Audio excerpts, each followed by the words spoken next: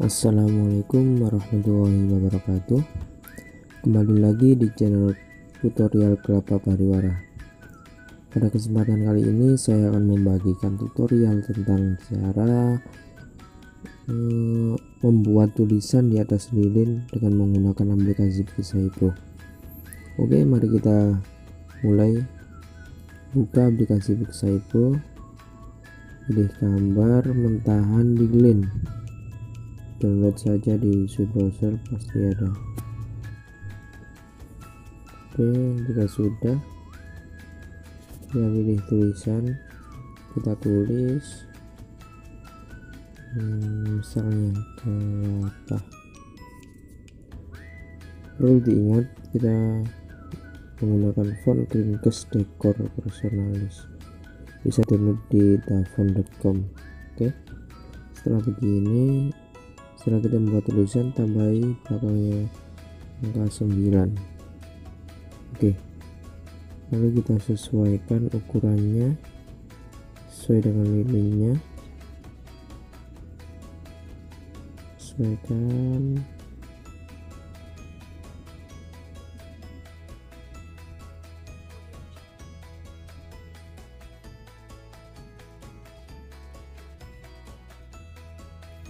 Jika dirasa sudah sesuai, kita klik 2 kali, lalu kita pilih efek, kita pilih glue.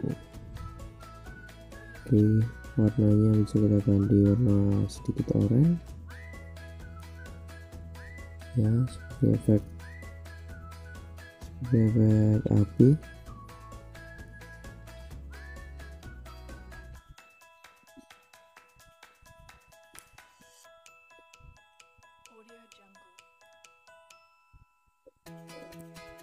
Kita sudah dengan checklist.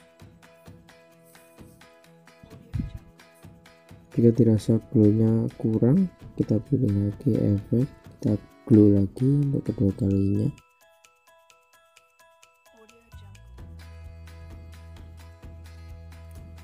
Sudah, kita pilih checklist lagi. Jika dirasa ini masih belum rapi, bisa kita rapikan, klik 2 kali, klik klik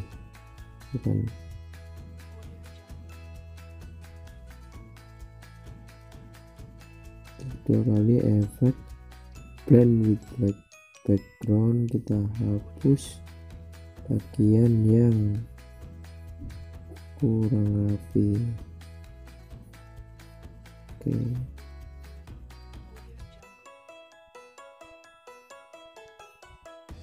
sudah pilih checklist. Oke, kita save galeri. Sudah, kita cek di galeri picsay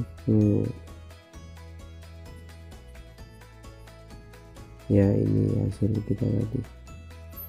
Sekian tutorial kali ini, kurang lebihnya mohon maaf. Wassalamualaikum warahmatullahi wabarakatuh.